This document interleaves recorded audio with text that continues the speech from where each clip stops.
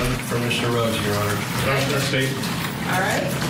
Are we still doing the stipulated 36 to 120 with the 6 months concurrent? Correct, Your Honor. Yes, that's correct, Your Honor. Okay. Excuse me. Is there anything you'd like to add, Mr. Feldman? No, Your Honor. Your Honor, for the court's information, I have one victim speaker as well. Who is it?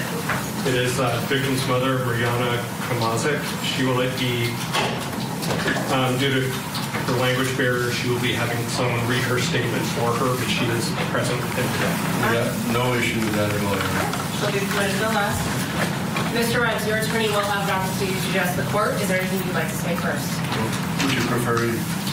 Well, I don't care. Come on up here with me.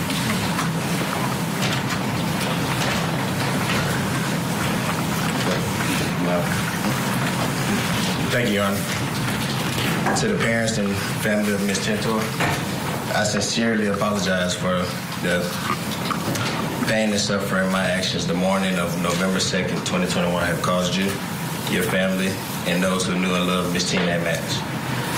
I also let my family, teammates, and those who believed in me down with my actions. It hurt so many.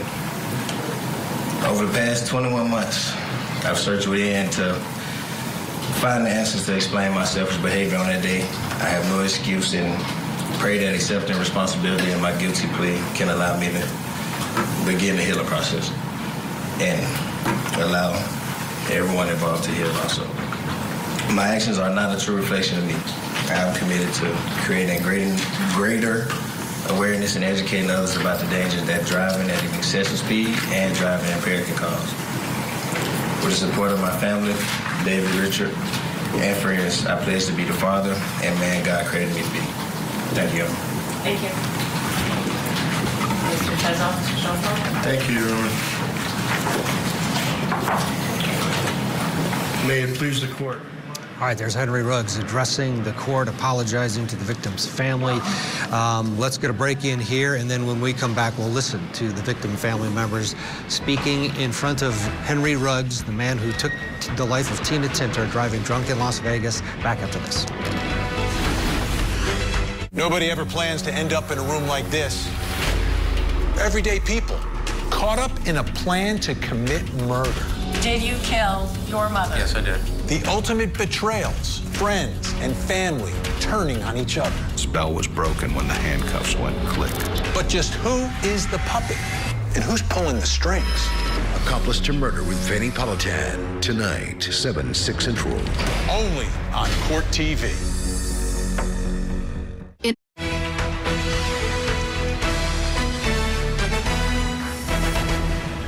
Welcome back. Along with Ted Rowlands, I'm Chanley Painter here live in Las Vegas. We're bringing you the sentencing for former NFL player Henry Ruggs. He was actually agreed to plead guilty for causing the fatal crash that killed Tina Tintor and her dog in November 2021. Let's get back into the courtroom and right where we left off. We just heard from Henry Ruggs. Now we're going to hear from Tina Tintor's family. As the court is aware, we made a comprehensive filing of a memorandum in mitigation, and therefore I won't make lengthy remarks, knowing that this honorable court's practice is to thoroughly review the memo and the many letters that were submitted. As the court knows, Henry was on electronic monitoring under house arrest, as well as alcohol monitoring without a single violation for over 1.5 years, with no credit towards his prison sentence.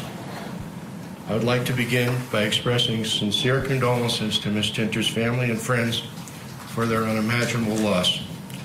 Mr. Schoenfeld and I have responsibilities to the Constitution and the oath we have taken to zealously represent citizens of Nevada, and have taken that oath to heart in my 41 years as a lawyer. It does not mean we don't feel the pain of someone's loss, and we certainly didn't intend the defense of our client to diminish the memory of a sweet, kind, and loved person. We hope that Henry's truly heartfelt acceptance of responsibility brings some closure to Ms. Tintor's loved ones. I'd like to acknowledge the professionalism of Mr. Baumann throughout the proceedings and his hard work.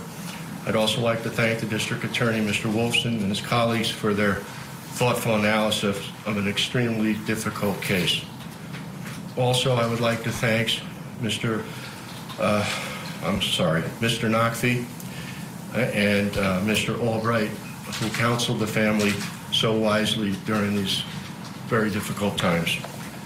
In preparing the memo we submitted, and having spent many hours with Henry and the people who know and love him, I know firsthand from day one how truly badly he feels and how pained Henry is for his actions. It's more pronounced because his behavior in drinking that night truly was aberrant. Many times, Your Honor, will notice that in DUI cases, the person accused is either alcoholic or a repeat offender. That wasn't Henry. He was not a drinker. He fought through a very difficult childhood, taking care of his younger brother, and he strived to accomplish his best in school and athletics and to achieve a dream of playing professionally. All of that work disrupted as a result of drinking and driving at an excessive speed. What Henry fully accepts is that his decision caused Ms. Tinter's death. He's a kind, shy, extremely bright and thoughtful young man who I truly wish I had met under different circumstances. Make no mistake, he takes responsibility for this tragedy and is deeply saddened for Ms. Tinter's loved ones and truly remorseful, and hopeful that, like his deeply held Christian faith teaches him, he can be forgiven for this transgression. He does accept his anticipated incarceration completely, Your Honor. I sincerely predict that when Henry leaves prison, he will do everything in his power to teach young people not to ever drink, speed, and drive. I'm going to end, Your Honor, by paraphrasing a writer by the name of Jonathan DUI, who said, "Forget others not just because they deserve forgiveness, but because you deserve peace." And that's the message I'd like to conclude with, Your Honor. Thank you very much to you and your staff and the court and bailiffs for all their courtesies. Thank you. Thank you. Ms. Brennan?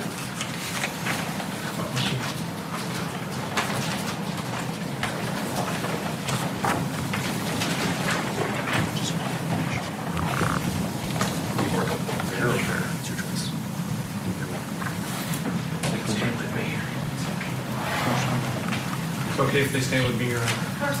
Thank you.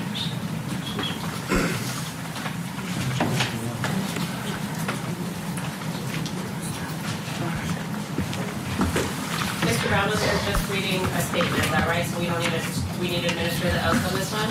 No. Okay. Good morning, Your Honor, members of the court.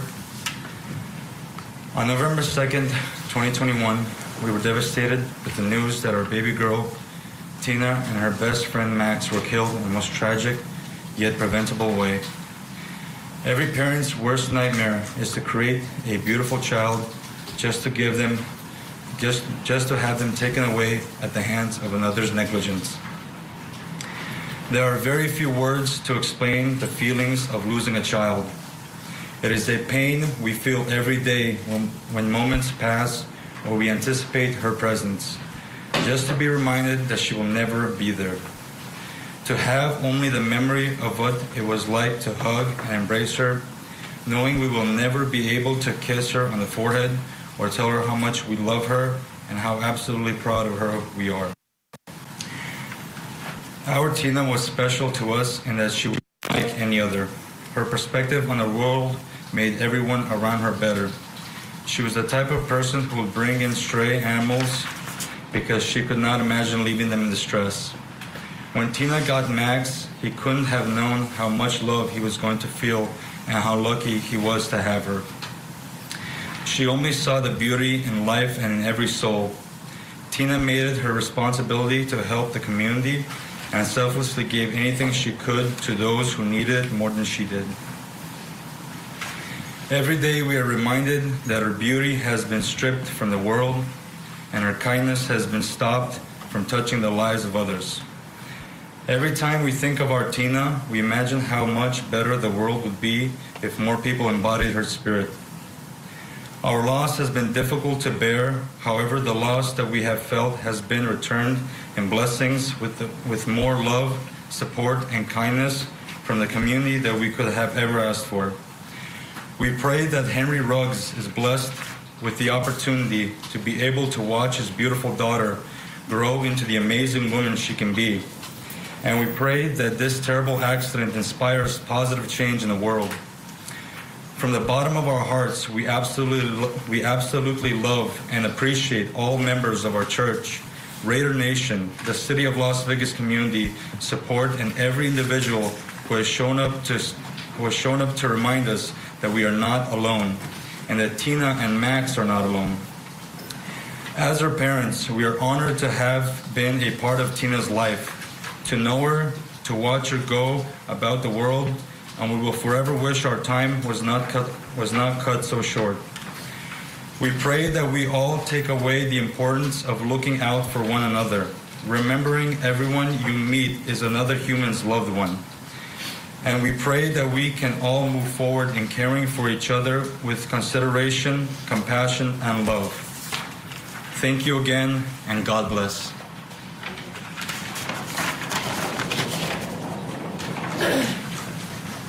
I mean, I don't know if you could find, I'm sure you could, but this is one of the more tragic cases that I've seen. Mr. Ruggs, you overcame so much as a young child, trauma, loss, and you worked academically and athletically so very hard. And the world lost Tina, who was clearly a lovely, wonderful, and bright woman, and Max. So clearly this is a traumatic, tragic case. Mr. Ruggs, you have no record, and just like others who are similarly situated, who are involved in a overly tragic situation like this, I'm going to follow the negotiations. More often than not, I follow the negotiations.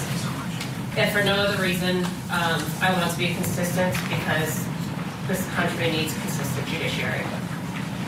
So in accordance with the law of the state of Nevada, I hereby adjudicate you guilty of one count of driving while under the influence resulting in death and one count of vehicular manslaughter. In addition, a $25 administrative assessment fee, $150 DNA fee, $3 collection fee, $60 chemical and drug analysis fee. I'm going to sentence you to a minimum of 36, a maximum of 120 months on count 1. As far as count 2 is concerned, I'm going to sentence you to 6 months concurrence to count 1. 2 days credit, 3 days credit for time served. Good luck to you, sir. Your Honor, for purposes of the record, will the court retain jurisdiction as to the misdemeanor count to ensure that no detainer is lodged and that the felony sentence controls pursuant to the terms of the plea agreement? That's fine. I mean, I'm running them concurrent to each other, so I can't imagine that is an issue, but if it is, let me know. Thank you, Your Honor. Thank you. All right. All right, thank you.